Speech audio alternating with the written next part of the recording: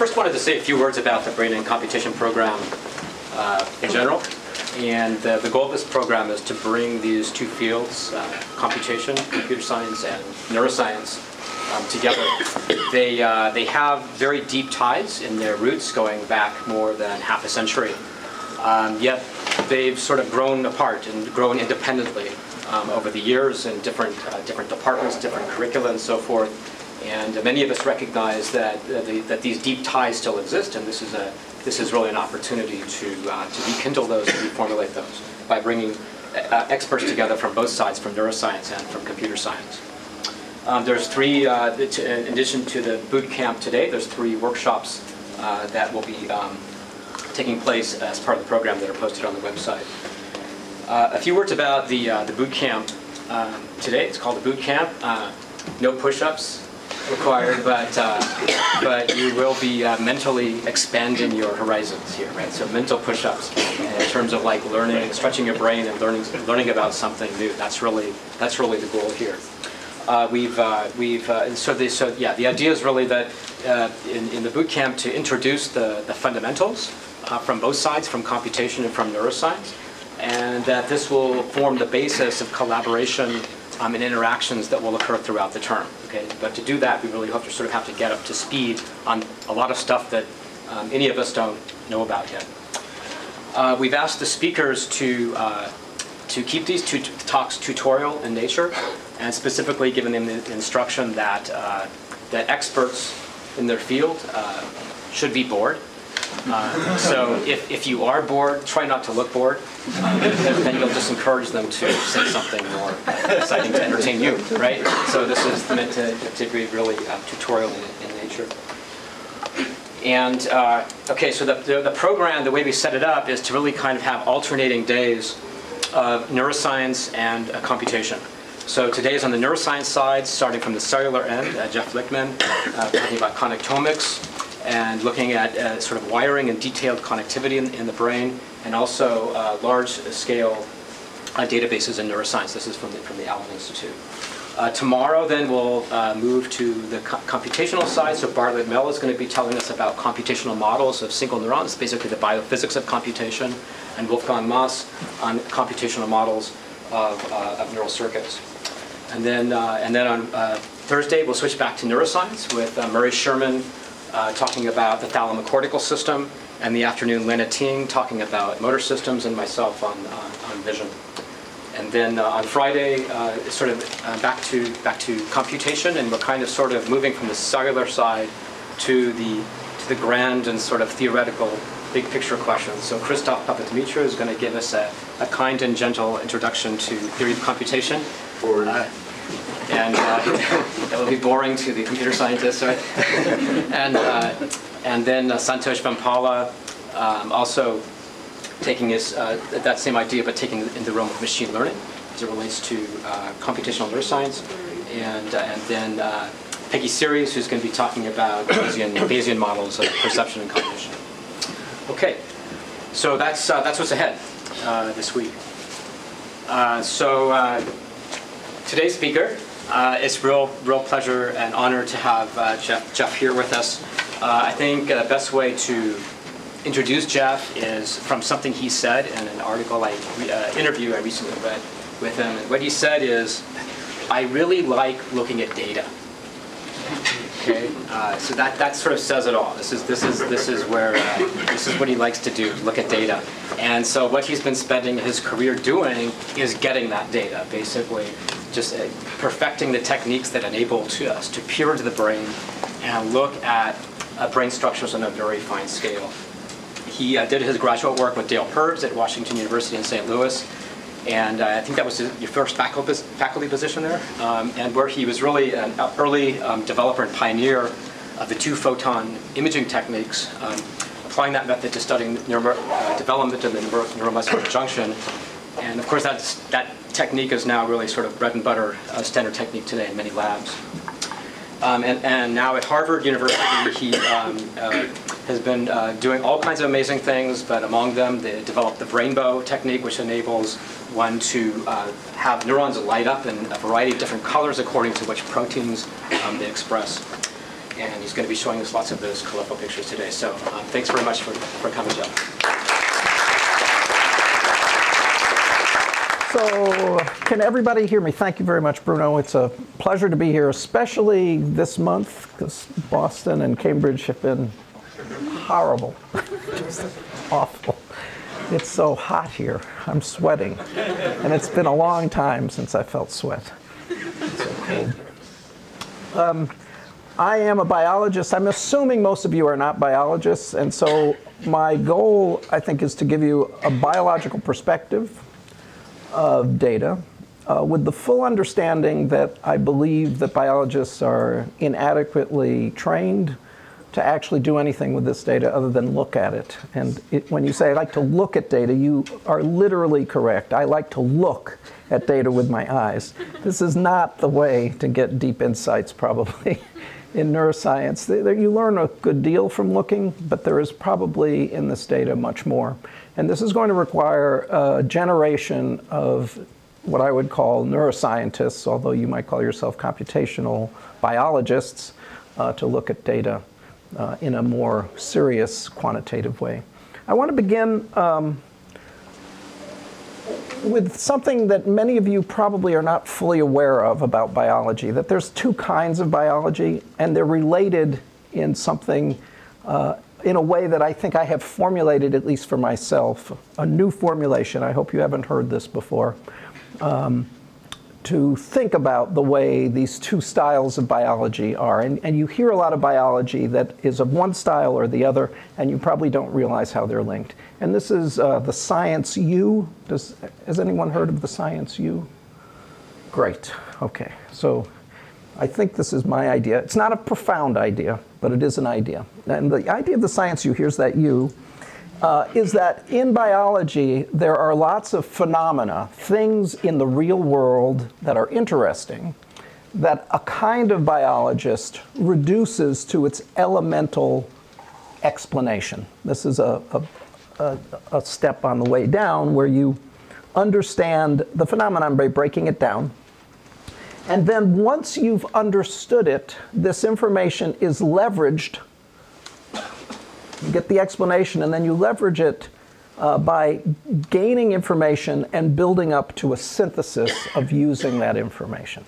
This may seem very abstract, but I'm going to give you a few examples. And by the way, do interrupt me if anything I say is confusing. I'm sure there will be. Rather than just having the questions at the end, just stop me, because it's more important that what I say you understand than that I get through all my slides. So let's take an example. You probably know, if you took a high school biology course, that this guy, Gregor Mendel, discovered that the color of the flower of a pea was related to the colors of the flowers of the parents' peas that he was putting together. That there was some kind of inheritance of color that came from parents, and it wasn't just in peas, it's also in people, of course, the color of your hair, the color of your eyes, etc. And that meant that there must be some physical basis for inheritance. And that led over hundreds of years, inextricably, to an atomic explanation of what the physical basis of inheritance was, and that was Watson and Crick's discovery of the way DNA is structured. That was a tremendous form of reduction, and it gets you down to a basal level of atomic structure of DNA. And then that, once you've accepted that, then you might say, well, all the physical inheritances that go on in an animal are based on what is in that DNA. And then a field was born called genomics, where all that information is now played out for not just different species, but even different individuals of one species. So here's the way down and the way back up. That's sort of straightforward. So some scientists are very much synthesizing information this way, and other scientists in the biological realm are working very hard to get at mechanism. And people don't start their lecture and saying, yeah, I'm on this side of the U or this side of the U. You don't hear that. So you sometimes get confused about what kind of science a computer scientist can be most useful for. Interestingly, on the way back up, it's not just sorting out the names of each of the genes, but lots of discoveries are made, like repetitive non-coding DNA, maternal and parental imprinting, things that were not inferred on the way down that get built up on the way up. So the synthesis actually generates new ideas, which they themselves can lead to other use and other ideas moving on and on and on. So there's a lot more to this than just building up information. Another example is there are diseases, phenomena in the world. Doctors and scientists, biochemists often go to try to figure out what the disease is. They get the cause, and then once they have the cause, they get a treatment. That's another example of this U. One more relevant maybe to computer science is that perception is a phenomenon that humans undertake with our visual systems. For some people, one of the deep insights into perception was this hierarchical arrangement that Hubel and Wiesel discovered of the complex receptive fields emerging from simpler ones. This is not something I'm going to talk about today, but probably this will, in your vision stuff, you'll talk about. This idea has a lot of legs in the sense that it provides a way of thinking about perception as being broken down in a series of hierarchical steps, and that excited computer scientists, and I think convolutional neural nets to some degree are inspired by this. So here's the way down and here's the way back up. And a lot of artificial learning can be traced back to these ideas. The one I'm most interested in is that the brain is itself not a homogeneous piece of protoplasm. It's made up of individual entities known as cells or neurons. And one of the reductions that is very interesting about these is the fact that these cells are connected together in a directional network. And this is Cajal's law of dynamic polarization. I'm going to explain this in great detail, so don't worry about it if this doesn't sound like anything right now. But this is the idea that nerve cells are not just connected willy-nilly, but there's an idea behind the way they're connected. And if you accept that the brain is basically a big wiring diagram, then you would want to synthesize as going from DNA to genomics, going from these individual idea of connections to connectomics. And so this is where I see this field, which I will describe in good detail for you in a minute. And who knows, as one begins to describe these wiring diagrams, what will turn up that was not inferred already from the work of going from cells to this wiring diagram idea. Everybody okay? Anyone confused yet? Okay? So let's talk about Cajal and what he did. So Cajal is sometimes called the father of neuroscientists. He certainly is the mother of all neuroscientists. He is the beginner of the idea of neuroscience, and he was a kind of visual genius. He used a very specific stain called the Golgi stain, and with the Golgi stain, which is a stain that is extraordinarily powerful by virtue of the fact that it only labels a very small percentage of nerve cells, but it labels those cells in their entirety. He could, just by looking, and that's because of his geniusness, he inferred something about the way nerve cells were connected. And here's an example of one of his drawings. The paper has gotten yellow, and he used whiteout. He's a very meticulous drawer, and he drew thousands and thousands of pictures. So ignore this white stuff here. That's just places where he corrected his drawings. And this is a Golgi stain picture of a piece of cerebral cortex where these objects here are nerve cells, and this thing in the middle of each of them is their nucleus. Every cell has a single nucleus. And he has these wires going around, and you notice these arrows. The arrows were the brilliant thing. He was a stable genius, absolutely. Everything he did was really interesting. And this was one of his ideas. Now, this was not based on knowing about synapses or action potentials or any electrophysiology. This was just looking at the Golgi stain.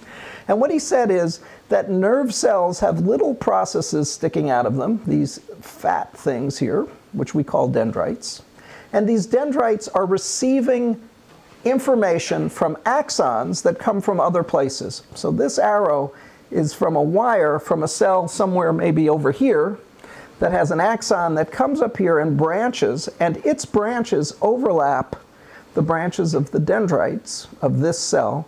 And he inferred, just by looking at the static dead material, that these axons are probably releasing something in some way to cause the dendrites to receive information from the axon.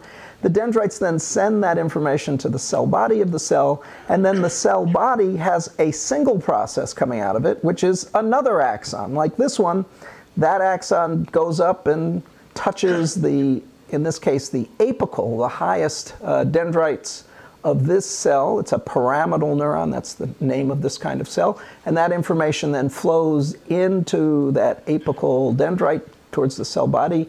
And here's another axon that touches the more basal dendrites of the same cell, and it also sends information into this cell body. And together, these inputs somehow collaborate to generate a signal that leaves this cell out its axon.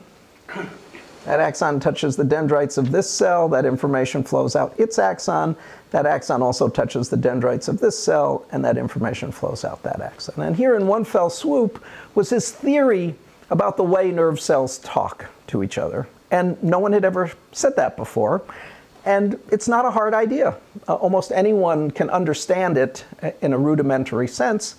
And to this day, it is a very powerful way for thinking about the nervous system. This was his big idea, and even though this was done in the 1890s, I think most people today still think about nerve cell connectivity something like this. There's many additions to what he saw. For example, all of this is pushing information forward. There's no inhibition in here, and we now know many of the connections in the nervous system are designed actually to shut cells up. This cell, for example, is more likely to be an inhibitory neuron that's not trying to encourage the cell to send information, but trying to keep the cell silent. But he didn't know that, and so there is no inhibition in these drugs.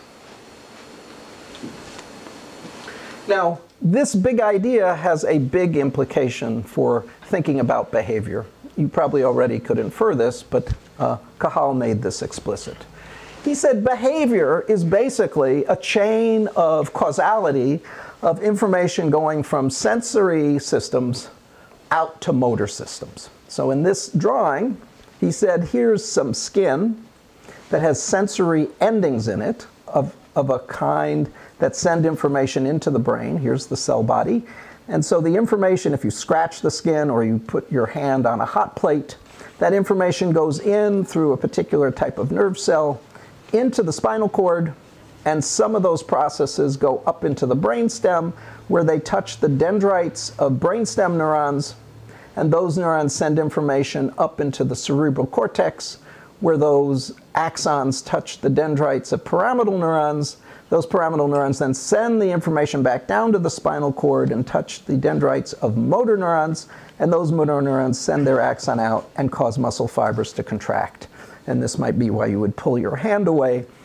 It would be on the same side in that case, but this would be the kind of pathway where a sensory stimulation would give rise to a motor output. You could generalize this and say you're driving along and suddenly the light turns red and information forces your leg muscles to push on the brake. It's the same idea.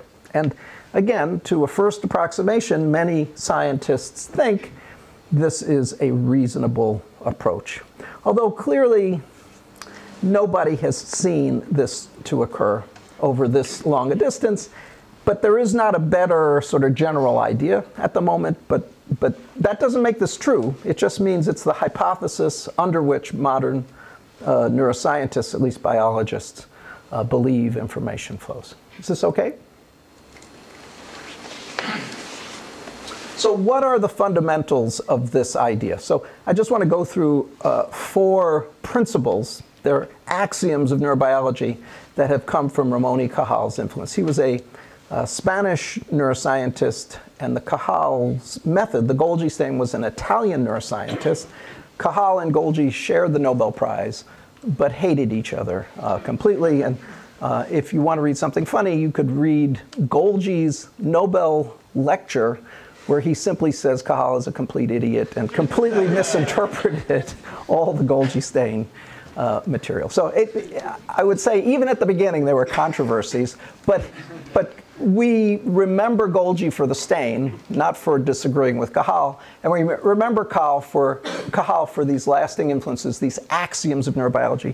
Axioms in biology are not like axioms in mathematics. You can have exceptions, it's no problem. They're just sort of, we call them axioms, that they're not axioms. But here are the axioms. The first is that the basic unit of organization of the brain is the neuron. This is one of Cajal's terms, the neuron doctrine, that information flows from neuron to neuron to neuron to neuron in some kind of cascade. That's the first idea. The second is that the nervous system is not made up of one type of cell that's just interdigitated with itself over and over again, but that different kinds of neurons have different shapes. I've already shown you the pyramidal shape of the pyramidal neuron. That sensory neuron had a weird shape where the cell body is sort of sitting out off to the side and the information flows from the skin into the central nervous system and sort of bypasses the cell body. And that there must be many types of cells in the brain. All of these are neurons, but they each have their own local structure and connectional information that make them separate from other types. The third idea, which I've already talked about, is this law of dynamic polarization, that axons send information to the dendrites. Sometimes they send information right to the cell body, and then the information flows out the cell's axon. So it comes into the dendrites via the axons of other cells, and then it goes out the cell's own axon to touch the dendrites of other cells. That's the law of dynamic polarization. Okay?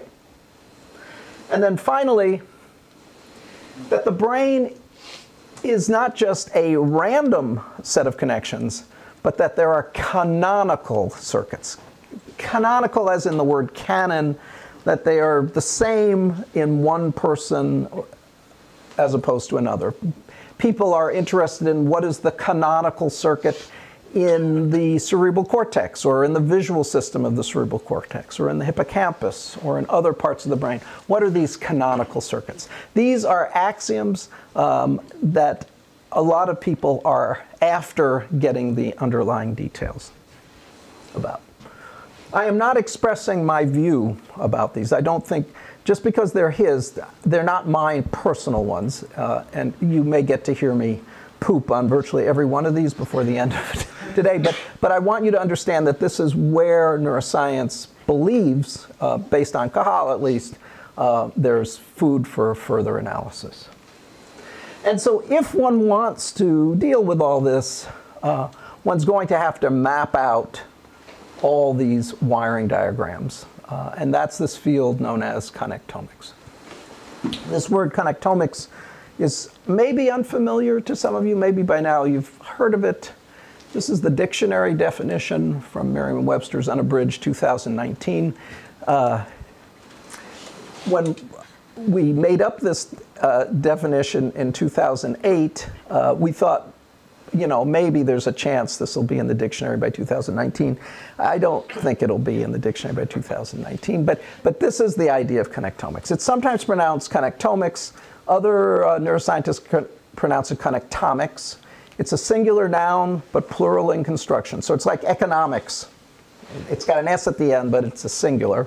And it's a branch of biotechnology concerned with applying the techniques of computer-assisted image acquisition and analysis to the structural mapping of sets of neural circuits, or even to the complete nervous system of selected organisms, using high-speed methods. You'll see why high speed is necessary, and organizing the results in databases. And by databases here, you know, for a biologist, an Excel spreadsheet is sort of like, that's a database. But I think we have to go well beyond that for data like this. First of all, it's images, not simply numbers, so it's complicated to put this in databases, but this is your challenge. And with applications of the data, as in neurology or psychiatry. So for example, you could have wiring diagrams that are abnormal. Those would be connectopathies, another word in this dictionary of the future. And where you would want to say that autism, let's say, is a connectopathy, and here's the connectional aberration that gives rise to that disorder. And fundamental neuroscience, well, if you learned what your grandmother looked like, and if I say think of your grandmother, a picture of her comes to mind, somehow one might imagine that that's built in to the wiring diagram now. And that's a fundamental question that is not answered. How is information about the world instantiated into a wiring diagram? So that's a fundamental neuroscience question that could come out of connectomics. And I made this definition by looking up the definition of proteomics and genomics. So that's why it sounds that way. And the connectome in this definition might be the full wiring diagram of a whole animal or a part of a nervous system. Okay? No questions yet? You all confused, or you're not bored yet? Yeah, mostly not sleeping. Okay, so the aspiration of connectomics is to explore these fundamental axioms that I just mentioned. For example, the brain's made up of a lot of cell types. Well, if you could see every single cell, you would learn every single cell type, at least as cell types manifested in terms of their shape and their connections. So aspiration of connectomics is to answer the question of how many cell types there are in the brain. You could acquire the complete canonical circuit of any part of the brain you wanted at the level of synapses. And this is very different from what at present goes for a reasonable circuit, which are these hypersparse cartoons neuroscientists draw to get a sense of how a system works and get the actual physical instantiation of behavior as opposed to these hypersparse cartoons. Let me show you what a hypersparse cartoon looks like. They don't look bad. This is one from Rudolfo Yinas and colleagues. It's actually, to some degree, reasonable. It's very Kahalian. These are cells in the thalamus that send their axons up to the cortex. See these arrows? And these axons make synapses onto the dendrites of pyramidal neurons, and the information flows out of the neuron, out its axon, back down to the thalamus. And he's added now, because we now know these exist, not only the direct connections, but these inhibitory interneurons, these feed-forward inhibition circuits as well. So here is a hypersparse cartoon. This is not what the brain actually is. This is a human attempt to turn a massively complicated wiring diagram into something that's digestible by a human brain.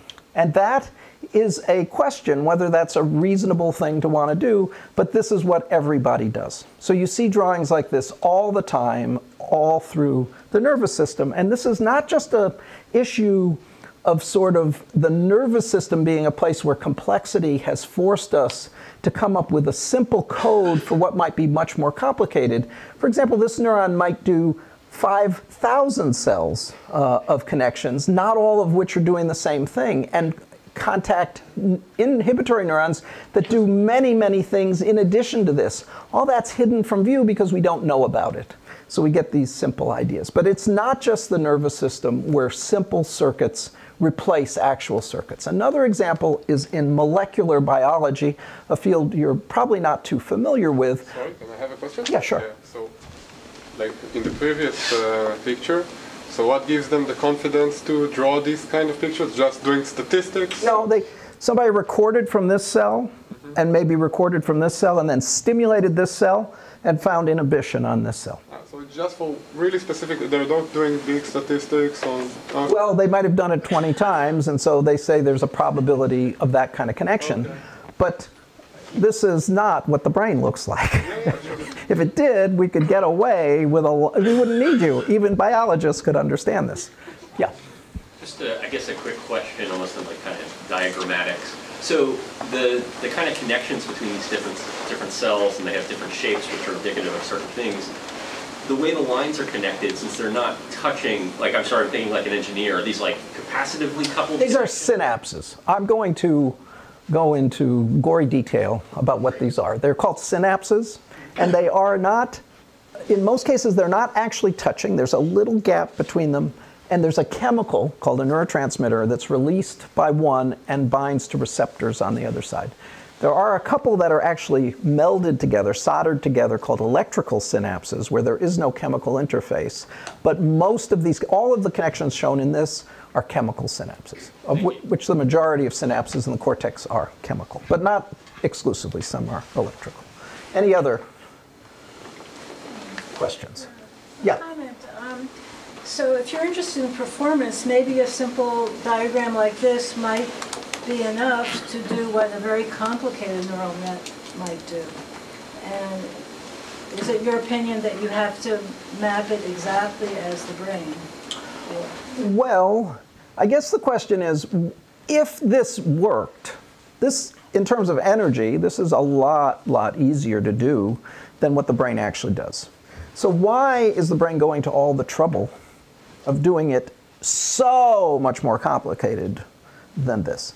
And chances are it's because this isn't correct.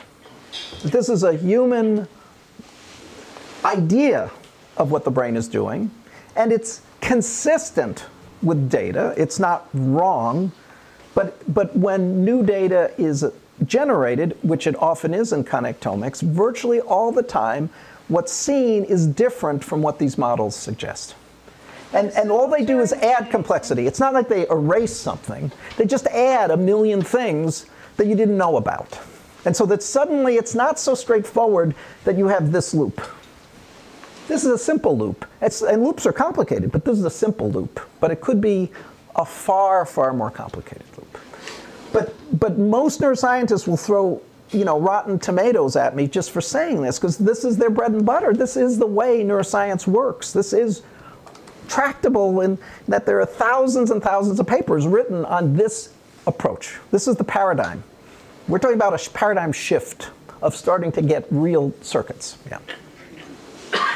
If we were to build a brain, it would look like that. Right. But what you would be building a brain with is with your brain, right? And it's a common mistake, I think, to assume that the logic of the machine you use to think is the same as the logic of the output of a brain. It's not that way. It's far more complicated than what comes out of a brain, in my view. And this is the challenge. It defies simple understanding, I think. But we'll come back to this several more times. Yes? Related to that, what is the evidence that there are canonical circuits? Wishful thinking. I think there is a hope that there will be some meta level of explanation that will allow us to not have to worry about every single synapse and everything is different from every other thing. There is a hope. And let's take it for the idea. Let's say you were interested in cities. And you go to New York, and you go to Boston, and you go to Paris, and you go to London, and you notice a lot of these cities have big rivers. And you start to say, oh, there must be a canonical city circuit that works. And you look at each instantiation is a little different, but you try to come up with some meta logic that explains all these cities. Could a human do that? Absolutely. Would it be correct? I don't think so, because these cities are based on many things besides just rivers. You could have looked at it in another way and found they'd be very different. I don't really know. But this is the challenge of whether there are canonical circuits or where everything is different in every single brain. I don't think you're arguing against canonical circuits. I think you're saying this circuit is too simple. I mean, you don't believe that if you look in the visual cortex and you move 100 microns to the right, that the circuit is completely different. No. So you do believe in canonical circuits. You're saying this is a drastic oversimplification, and you're going to show beautiful pictures to prove that.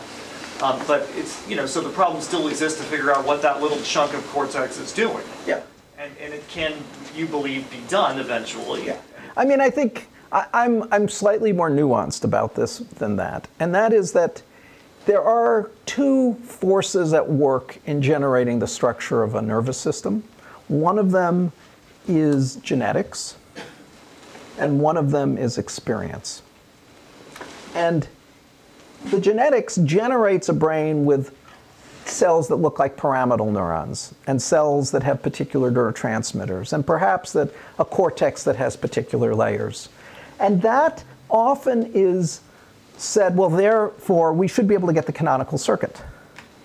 On the other hand, what's built into a brain of a mammal, especially a human being, the vast majority of the wiring is related probably to what you've experienced in life. As most of your behavior, most of your repertoire is not intrinsic, but is learned.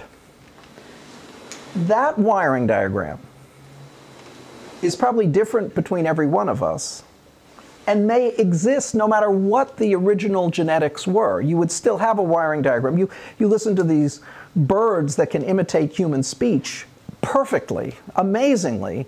They're not using a cortex. They don't even have a cerebral cortex. And yet they have the wiring to generate the motor output based on sensory input of speech that's just like us. So I'm not sure the canonical circuit is really the right thing we should be looking for anyway, because I'm not sure that's telling us anything other than the historical antecedents that generated a brain that had layers, rather than having the functional, interesting ability to instantiate information. So, yeah. I'd like to make a comment on the word circuit.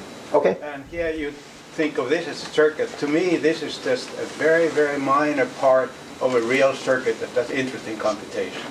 You are right, of course, because what's driving this is coming in from somewhere else, and where this is going is somewhere else as well. The brain itself is an extraordinarily interconnected set of cells, so that if an ant bites your toe, while I'm talking, if he bites my toe, my entire consciousness can be forced to attend to my toe where only one or two pain fibers were activated. So it's massively interconnected, and this is just a little eddy current in this vast thing. And this itself is an oversimplification. So I don't have any argument with that either. Okay? So in molecular biology, you have the same idea that you go from receptor tyrosine kinases that activate a molecule that activates another molecule that activates RAS, which is a molecule that phosphorylates RAF, which then phosphorylates MEK1/2, that phosphorylates ERK, and that inhibits MEK. And so you have these little currents. Oh yeah, it all makes sense. This is again the coin of the realm, I think, for molecular biology. But again, it's a complete rendering of what's actually going on, how much fan in and fan out there is at each of these steps. And people want to get full transcriptomes of exactly all the molecules involved, but as soon as you do that, again, you get into a computational problem. It becomes more complicated than these hypersparse cartoons. Another goal, and I've sort of hinted at this, of doing connectomics is just to look at the ultrastructural data per se, look maybe with more sophisticated techniques than just your retina, to seek new biological regularities. So rather than just making wiring diagrams, can we learn things that we didn't know existed before? And so here we go. So in principle, for me at least, connectomics is a bottom-up approach. It shows what is there physically in the brain, independent of what theories exist. It generates the data upon which theories can be generated in response to it, as opposed to simply being there to test whether the theories we already have are correct or not.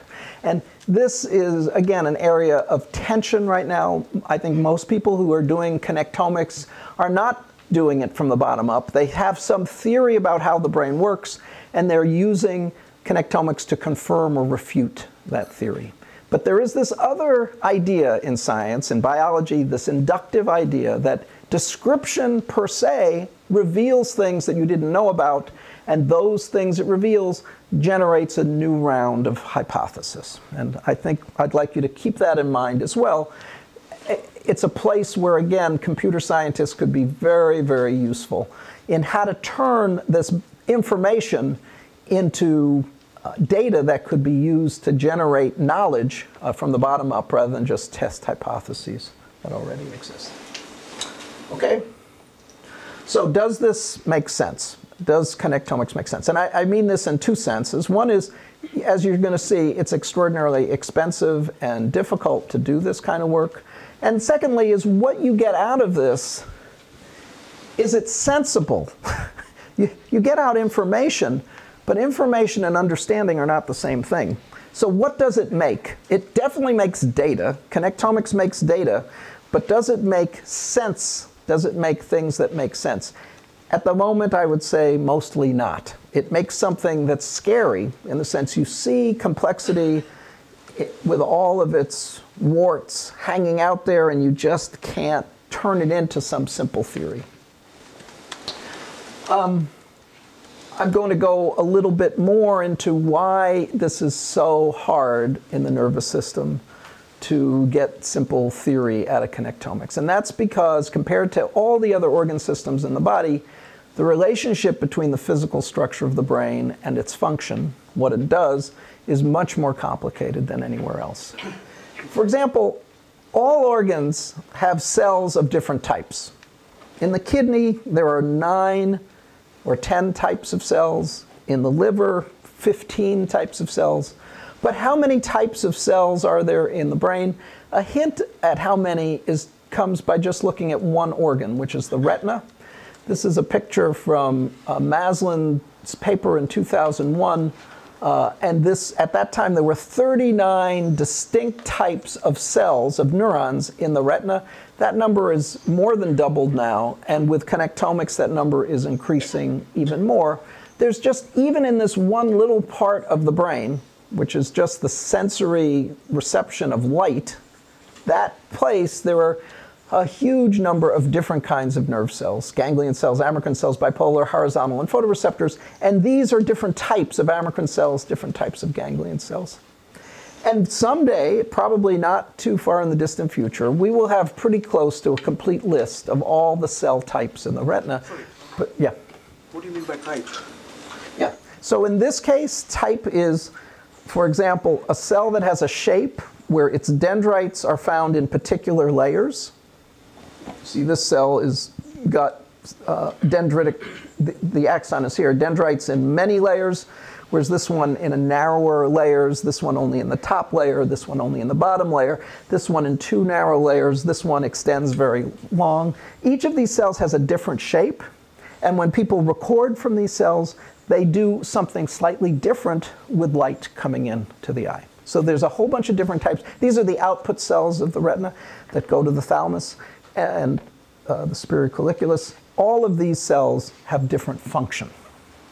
And the same true for the amacrine cells. They have different shapes, they connect in different ways. Bipolar cells, horizontal cells, and photoreceptors. Photoreceptors are only 3 types because we're trichromic, one for each color. But there is this menagerie of cell types. That's what I mean by that. Okay. Is that okay? Given the same inputs, they will have different outputs or something like that? I'm not going to talk much about the visual system. Are you going to talk about retina at all? Yeah. I mean, you basically have information coming in that's both related to the dynamics of things moving, the color, the contrast, the shape, is something looming, going away, moving across the field. These cells are tuned to deal with different parts of the visual scene. Not different places, because they're all tiled over the entire retina, but they extract different kinds of information out of the visual world. Yeah. How did you figure out that they're reacting differently, like to different information in the visual scene? Like, is experimentally, put the thing. There are thousands and thousands of experiments on this. People take a piece of retina from certain animals, rabbit or axolotls, salamanders, where the cells are big. They record from them and shine light and see how the cell responds.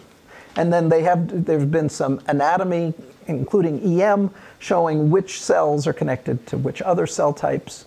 Some of these are inhibitory, some of them are excitatory. So there is probably 50,000, maybe that's too many, 20,000 papers on the retina. Okay, so there are many, many scientists have spent their entire career working in retina and don't feel like, well, we're done. Every day they feel there's more to do. It's a remarkably complicated and highly evolved system to extract information about the visual world. morphology tell us anything about the chemistry of these guys? Because their chemistry isn't the same. Yes. Well, their output chemistry of all the ganglion cells, they're all... Among the, yeah. Yeah. There's cholinergic synapses, there's GABAergic synapses, and there are glutamatergic synapses. 3 different neurotransmitters are common in the retina, and some of these cells are doing one or two actually are doing 2 types of neurotransmitter, very unusual in other parts of the brain for the same cell to have more than one neurotransmitter. But yes, there is detailed information and genetics.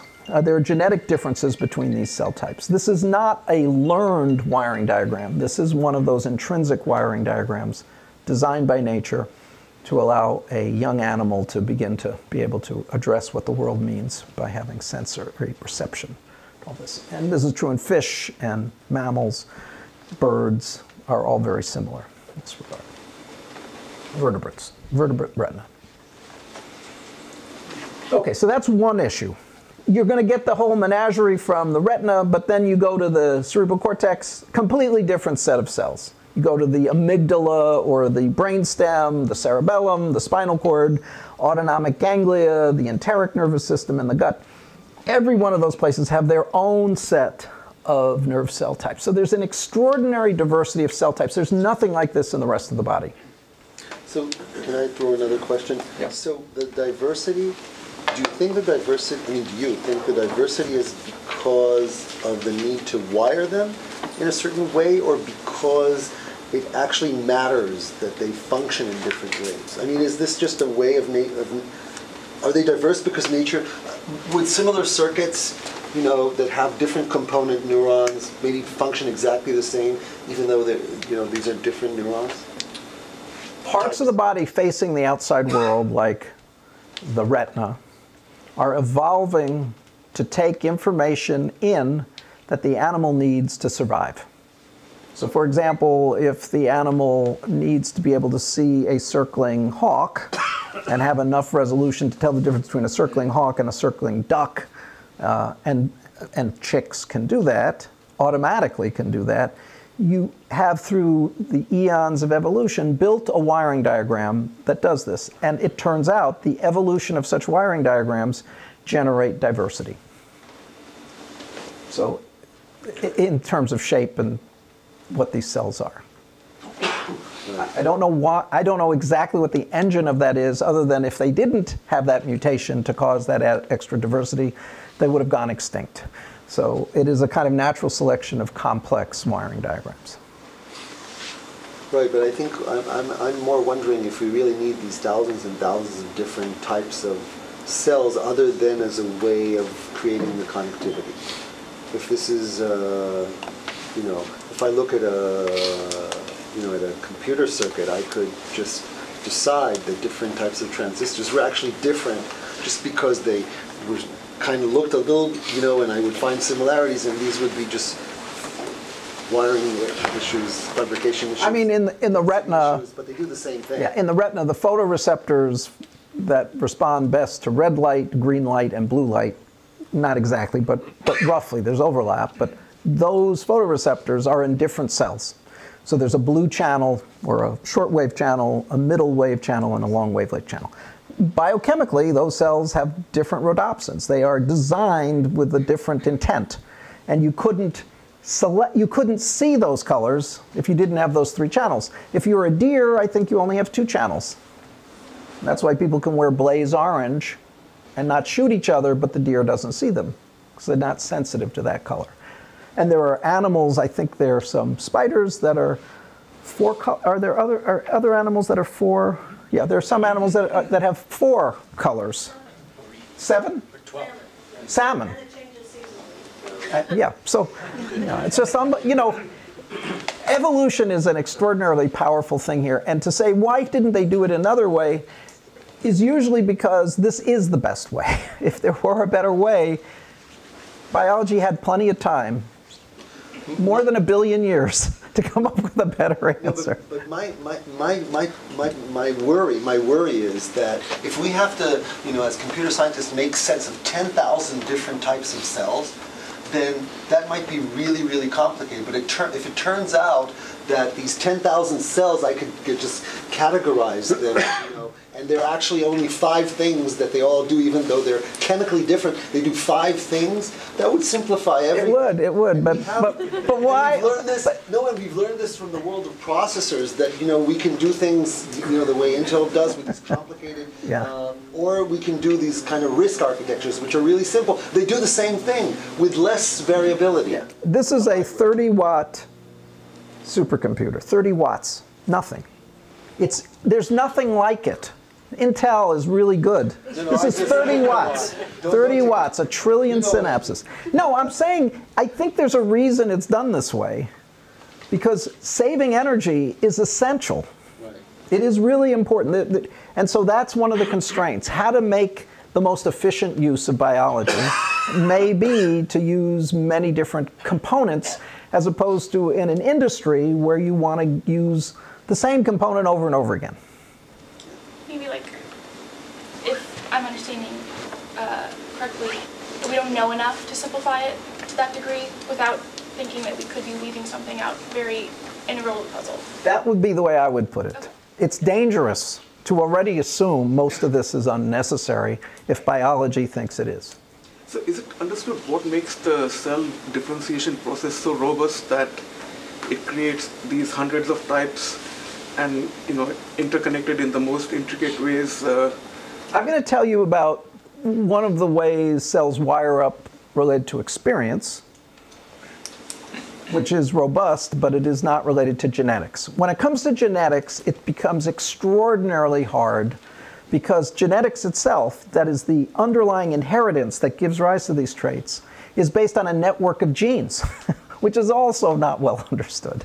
So there's a deep, you know, mystery after mystery after mystery, and you end up with this extraordinary complexity, and, you know, you just grin and bear it. So how far back do you have to go to simpler life forms before you get fewer types in the brain? So if you go down as far as C. elegans, which is a very small worm that has 309 or something like that neurons, it's a very, very small nervous system. It's only got 300 cells.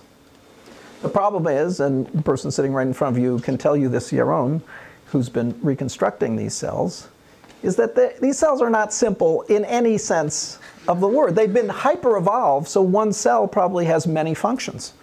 So they still do a lot, but they do it with as few cells as possible.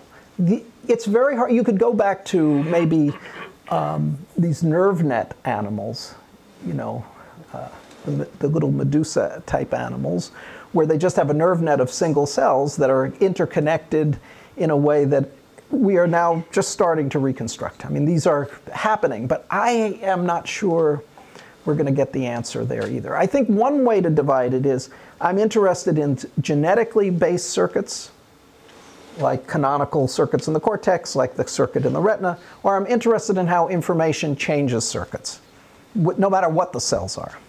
And that might be more addressable, because there's probably not an infinite number of ways to change circuits based on experience, even though there might be an infinite number of ways genetics have changed cells types. So one could separate these two fields at some point. For small animals, the networks are the same? They're, if anything, more complicated. Because they're not the same from one worm to the other? Oh, yeah, well, they are roughly the same from one worm to another. During development, they change their wiring. But yes, there is a canonical circuit, supposedly, in the worm. But it's not something trivial. It's hyper-connected. Cells are connected to many more cells than you might have done if you were the engineer, as opposed to nature. I sense a little panic in the room. I'm getting that sense, too. Numbers like 10,000 types, every one of them weird and different. So, I mean, it's probably useful to point out in the organ that you study, or you most recently, and, you know, actually, the cortex, let me just say that, you know, 80% of the cells are more or less of one type. Or, I don't want to overstate the similarity among different pyramidal neurons, but that may be provide a little bit of relief. If 80% of the total is pyramidal neurons, and then 10% is a particular type of interneuron, and 8% is this other type of interneuron, it's a little less terrifying. And the circuits have a great deal of regularity. If they didn't, you wouldn't study them. What would be the point of studying one dendrite if it wasn't anything like the next one over? I don't know the answer actually to that. I really don't. I mean, maybe you're right that it really is a tractable problem. But even if you reduce the complexity by a factor of 100, it would be an intractable problem. If you reduce it by 1,000, it would be an intractable problem. It's just fundamentally so much going on. I don't think you can reduce, maybe you can say there are neurons that are excitatory and inhibitory neurons. If you know that, you can explain everything the brain does. Maybe so. I don't know. I doubt it. I think at every level there's complexity here. And so to try to say, well, computer scientists don't have to worry about this too much because it's not that bad, I think it's worse. It's worse than we think. No matter how bad I tell you it is, I think it's going to be worse. And that's the opportunity, because there's no one else in the world other than a computer scientist who could deal with this. I just want to add one comment. Computer scientists don't have to use 1,000 types of devices to build the brain once they understand how it works. They can use one type of device, a NAND gate. Right. So, it's the figuring out process that's made more difficult. But it's not like you can't build the brain unless you have 1,000 weird types of objects. It's just, if you wanted to build a 30-watt brain, it may be that you need to absolutely select each and every element to be its maximally efficient. And that's the magic of these brains that sit in our head. I know, we have 10 minutes. I've gotten through 1% of my slides, so. I think you have to let Christos ask his question now. Go ahead. I didn't really make the mistake of raising my hand. Yeah, I mean, to me, this is not, even though we're going slow, I think that this is the point. This is the point, so. So, I mean, I sense that we are trying to both motivate computer scientists and scare them. I want to tell you we are both motivated and scared already. And one reason is that over the past 5 years we have come across neural-like systems of which we know the precise connector, we know the synaptic weights to great approximation, and we have no idea how they work. And I'm talking, of course, about deep nets. Right. So this is, we have. You already, yeah, right. Right. You're facing it even in your own field, and humans are to blame in this case. This is not genetics. It's truly a human-inspired development. Okay, so many different size scales. The brain is, another problem with brains is that it has, planning in the front, vision in the occipital lobe, balance in the cerebellum. So there's all this sort of macroscopic structure that is important for brain function. And then when you get up to a little area, factor of 10 bigger picture here, there's the gray matter where the nerve cells are, and the white matter, which is unfortunately painted pink here, which is where the big axon bundles that connect cells from one part of the brain is to another. If you zoom up another factor of 10, this is what a single pyramidal neuron looks like. It can extend all the way from the bottom to the top of the cerebral cortex layer. It has all these dendrites, and then it has one axon going out. You zoom up again by a factor of 10. The dendrites are complicated in that they have a division of labor. They have these little things called spines sticking out of them and shafts where there are no spines. And there are typically different kinds of synapses on the spines and shafts. The spines get excitatory synapses that try to force information out of the cell, out its axon. And the inhibition sits on the shafts, and its job is to basically short circuit any electrical circuit going down this way to shut things off. So there's inhibition and excitation, and when they're active is important. And then at the level of a spine, there is finally the synapse. And now I show you actually an electron micrograph of a synapse. I see this very clearly because I look at these all the time, but I'm going to color them in to make it clearer. This is a dendrite in cross-section. Just cut so that this dendrite is in cross-section. And here's the neck of a spine. It has a little apparatus in it. Those lines are significant. And then up against it is a cross-section of an axon that's filled with these little circles, which are neurotransmitter packets. They're synaptic vesicles, and those are the vesicles that release their neurotransmitter at this interface to cause an electrical change to take place in the dendrite, flow into the whole dendrite, and down towards the cell body. So this is the synaptic connection, and this is a one-way communication. That is, the dendrite is not changing the firing pattern of the axon here. The axon is changing the activity of the dendrite. Okay? So that's, you can see stuff like this. At high resolution, you can see every synaptic vesicle. But there's a problem here. And that is, there's important information about the brain at every one of these levels. At this level, you probably know about this technique called functional magnetic resonance imaging, where the resolution, you get images like, I don't think I put it in there. You get images that just have hot spots where the resolution of the image is 1 cubic millimeter. And a human brain has about 1 million cubic millimeters.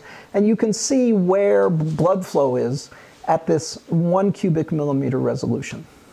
At this level, you are resolving things at nanometers. This is a 500 cubic nanometer voxel, whereas this is a cubic millimeter voxel. This voxel is 2,000 trillion times smaller than this voxel. That is, if you wanted to get the full resolution of the wiring diagram at this level, you would need 2,000 terabytes, or 2 petabytes, for every voxel at this level of resolution. So a human brain, you would need 2 petabytes times 1 million, which is just, what, 2 million petabytes. What? Yottabytes. Yottabytes, is that what that is? So that would give you a whole brain. That's a lot of data. I don't know how that compares with the digital content of the world, but it's up there. Yeah. Okay. So that's another, I'm not trying to scare you, but that's the reality of trying to get a whole wiring diagram of a human brain. We have to take a break now, and I'll think about whether I'm going to talk about brainbow insights or go right to electron microscopy. I think maybe when we come back, I'll go right to electron microscopy. So we'll skip this development and just go on, if that's okay. So let's take a break for a half an hour. We can discuss more, and then we'll come back.